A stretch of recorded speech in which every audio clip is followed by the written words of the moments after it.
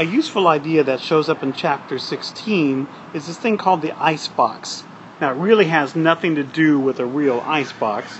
Okay, well, the idea here is that it's just an organizational tool, and we use it in stoichiometry and also in the equilibrium. The ice down here at the bottom, you can see if we have a chemical reaction, then we can put a column for each of the chemicals. Okay, and wherever there's a double arrow, I kind of make an extra bold line. And my first row here, this is the initial information. Okay, the very last row, that's the ending information, or we really say the equilibrium values. And then the change we have to go through to get from the initial to the ending, the equilibrium values. An important idea here is that this change row, that is the only row that actually matches the coefficients in our balanced equation. I'd like to look at an example. Okay, so for this example, we started off with the idea that we have a 1 molar N2O, 1 molar O2, and no NO to start with. This number quite often is sort of implied. You know, if we just say you've got a container with N2O and O2, then that implies that the NO value would be 0. And this is after it comes to equilibrium, the value here is 2.0. So we just kind of go through a simple process. I said if I started with 0 and I ended up with 2.0, then I must have made 2.0 molar NO. Now we said this second row, the middle of the change row, totally matches this 2 to 1 to 4 ratio. So we just do some ratio thinking. 4 is to 2 as 2 is to 1. Okay, and 4 is to 1 as 2 is to 0.5. And the idea here, this is plus on this side because we're making that chemical. Okay, so if we're making that chemical, we must be using up this chemical and using up this chemical. So wherever the double arrow is, or wherever the arrow is in a reaction, one side will be positive, the other side for the change will be negative.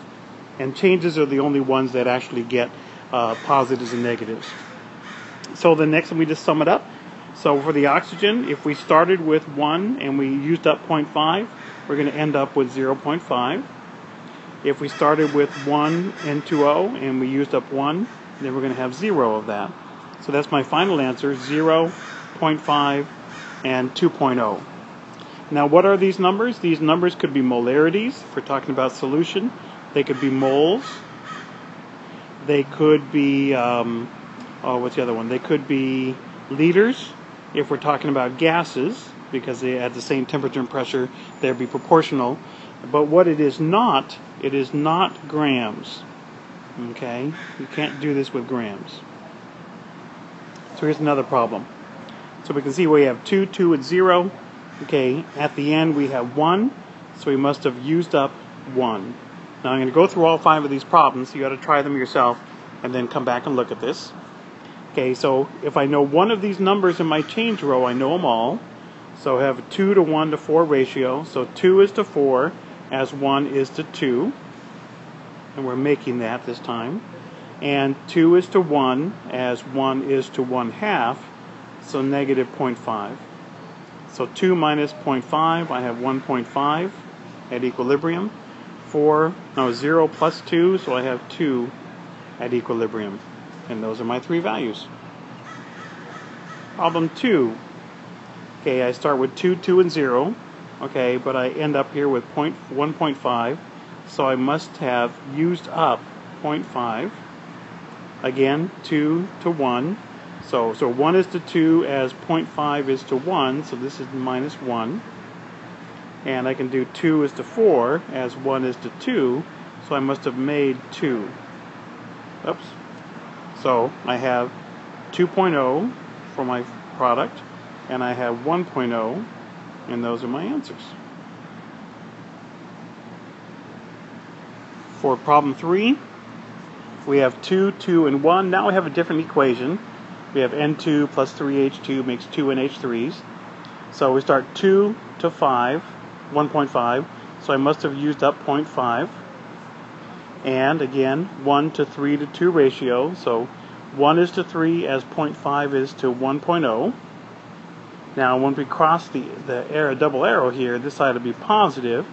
So So we say 1 is to 2 as 0.5 is to 1.0, and I can see that I did this wrong, so that's a 3. So I'm sorry. So 1 is to 3 as 0.5 is to 1.5, and 1 is to 2 as 0.5 is to 1.0. This side is positive, this side is negative. So if I started with 2 and I use up 1.5, then I must have 0.5 left in the end. And if I started with 0 and I made 1.0, I must have 1.0 again in the end. And again, these could all be molarities. For number 4, I start with the fact that I have 0 ammonia, but I end up with 1, so I must have made 1. Oops, I did it again, 1.0.